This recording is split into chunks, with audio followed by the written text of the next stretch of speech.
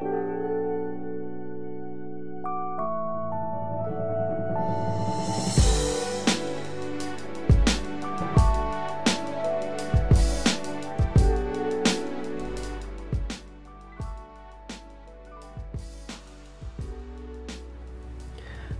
and welcome to my tutorial. Today another video with Christmas decoration.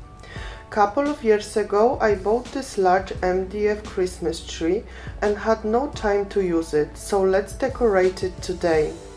As always, we need to sand our board first so the surface is matte and paint can stick to it better.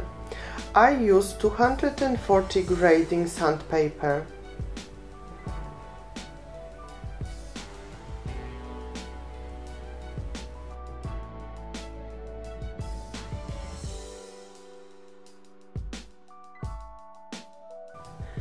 If we plan to use napkins, we need to cover our tree with either cream or white paint.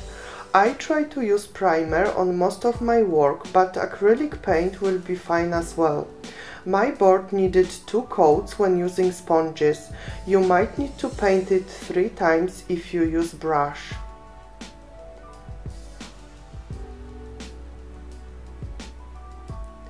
When everything is dry, remove 2 bottom layers of your napkin and use only top one.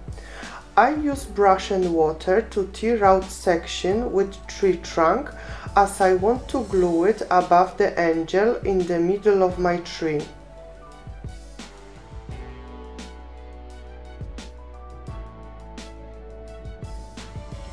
I also tear around the edges for better blending. On top, I've decided to use rice paper with wording, and this time I cut it with scissors as close to letters where I can and tear the rest. I want as little of white rice paper background as possible. When we are happy about our plan, we can start gluing. For large piece of my napkin, I use iron-on method to avoid wrinkles. So first apply thick layer of any decoupage glue and wait for it to dry. Position your napkin on dry board and cover it with baking paper. Start ironing on medium heat. Remember to switch steam function off in your iron.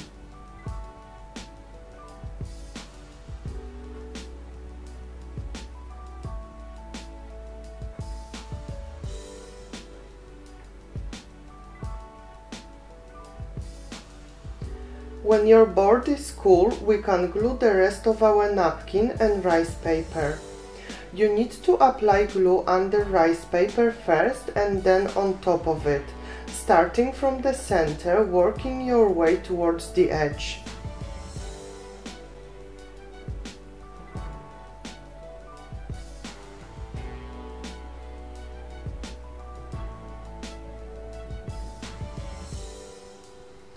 Because napkin is really thin, we can glue it only from the top.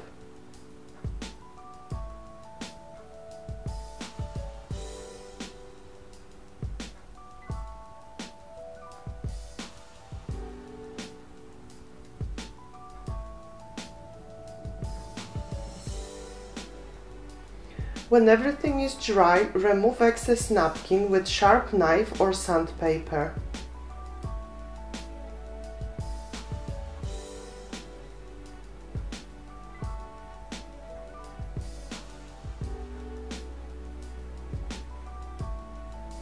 Now the hardest part, blending.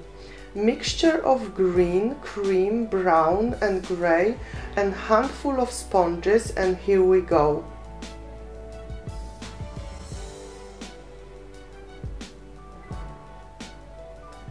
It will be easier to start from lighter color and add darker gradually. Also, less paint on your sponge makes it easier.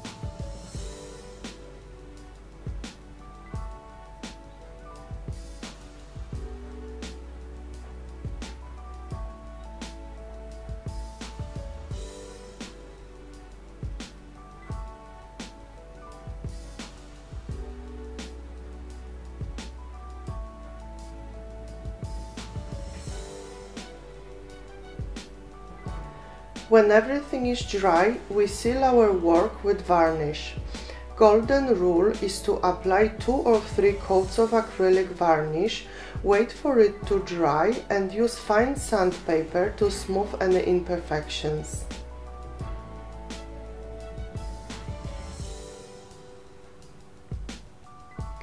You need sandpaper with grading no lower than 600. After sanding, we apply 2 or 3 coats of varnish, we dry it and sand it again. We repeat the steps as many times as needed.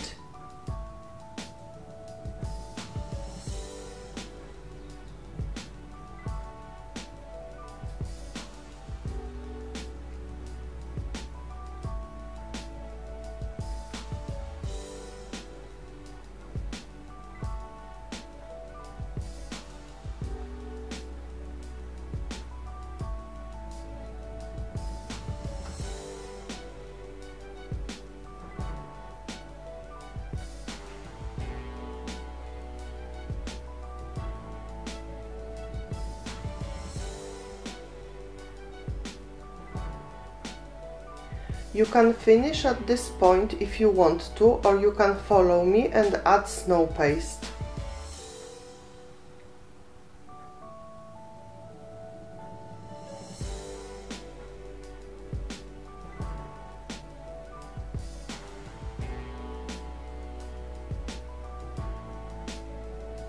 Snow paste doesn't need any varnishing, that's why we apply it on varnished surfaces.